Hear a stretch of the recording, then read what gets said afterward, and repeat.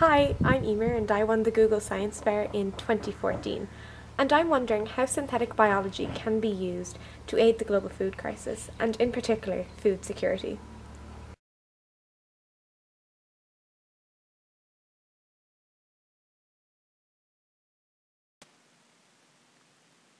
What can synthetic biology contribute to the global food crisis, and how could it aid food security?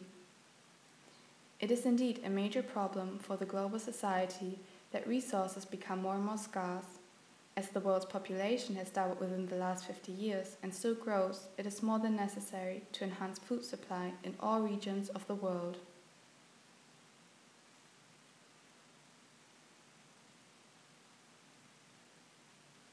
This increase results in a reduction of arable land per person, which makes up about 25% of a soccer field.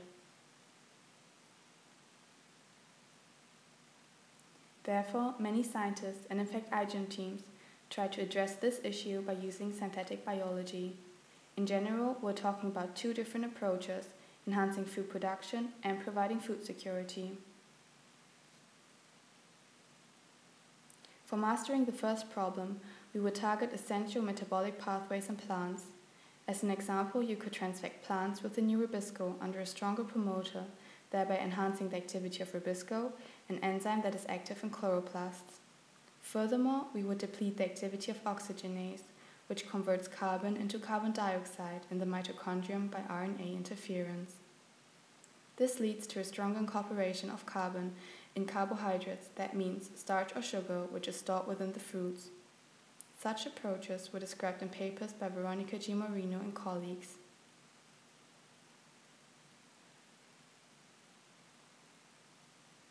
Another way to aim for this growth efficiency is to introduce a common symbiosis signaling pathway from legumes to other plants, such as cereal. Through this modification, the plants are enabled to interact with rhizobium, which provides nitrogen sources and thereby raises the growth rate. A parallel approach to the one from Christian Rogers and colleagues aims for a photoswitchable E. coli. This has been performed by an iGEM team from Washington University in 2014. They transferred an enzyme which can fix nitrogen in soil. Both pathways could reduce the need of fertilizers and even aid ecosystems.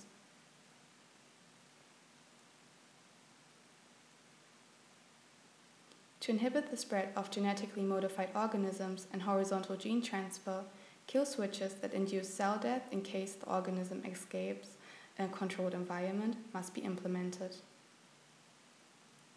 The uncontrolled expansion of such organisms have unpredictable and potentially dangerous consequences.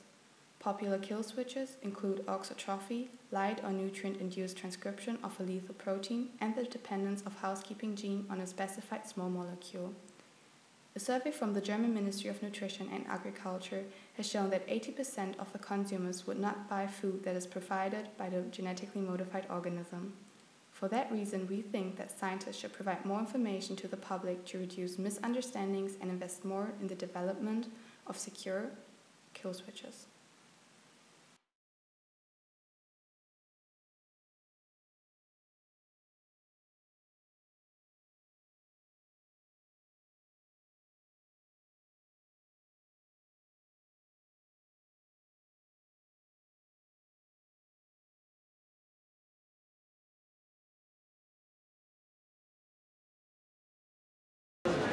Mich würde es freuen, wenn mein Obst im Kühlschrank nicht so schnell schimmeln würde. Also Thema Max IC in Stuttgart ist sehr pH-lastig und wir würden uns als Stuttgarter alle freuen, dass wir das irgendwie alle wieder hinbekommen und dass wir einfach mal wieder einen Badesee in Stuttgart haben, um uns nach unserer Arbeit zu erholen. In Heidelberg ist es ja so, dass man seine Fahrräder oft gar nicht in den Keller stellen kann oder unterstellen kann, dass sie deswegen vor der Tür stehen und es regnet hier ja leider mehr als nötig ist, finde ich.